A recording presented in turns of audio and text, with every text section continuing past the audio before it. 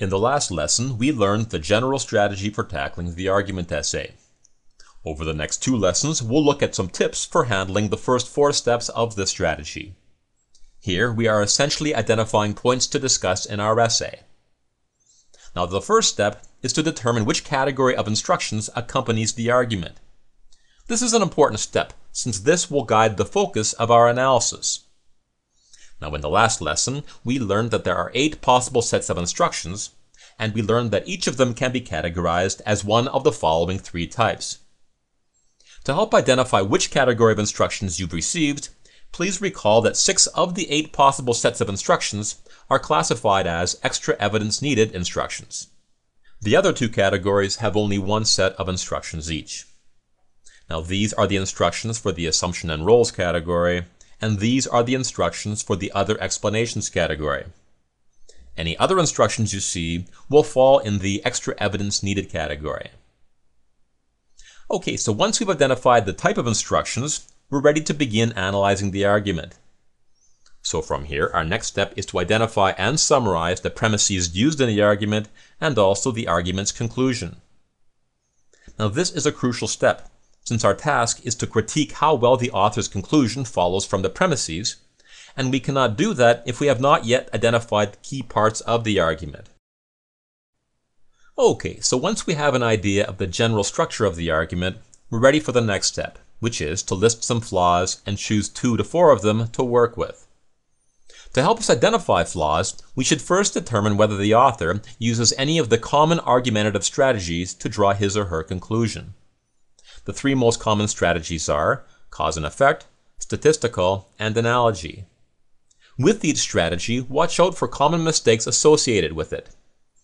For example, with cause and effect arguments, a common mistake is to conclude that X causes Y, when it could be the case that Y causes X, or perhaps some other factor causes Y.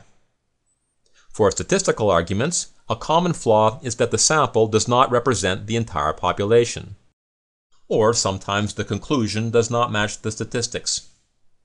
For analogy arguments, the author takes 2 things that share a certain set of characteristics and then makes conclusions about additional characteristics that the 2 things should share.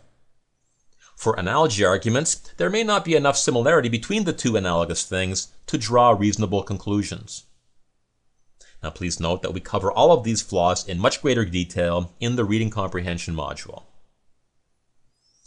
Alright, so in addition to watching out for the flaws associated with the 3 most common argumentative strategies, we should also watch out for other common flaws.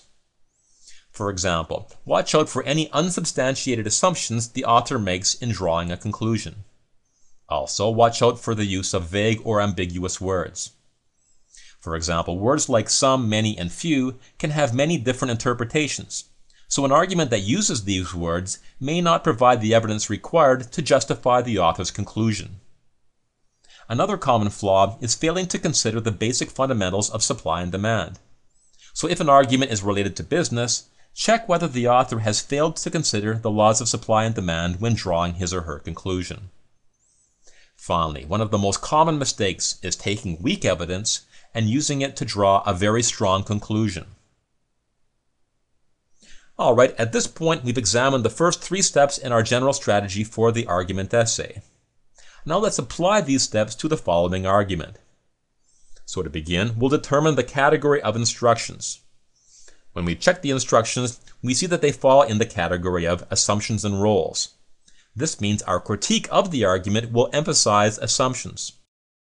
From here, our next step is to identify the premises and the conclusion in the argument.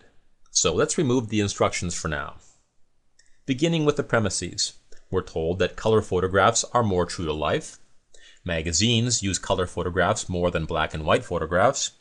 Many newspapers are starting to use color photographs. Portrait studios use more color photographs. And there are more types of color film than there are of black and white film. Given this evidence, the author concludes that photographers who work in color will have an advantage over those who work in black and white. Alright, now that we've summarized the argument, we're ready to start generating discussion points for our essay. We'll cover this in the next lesson.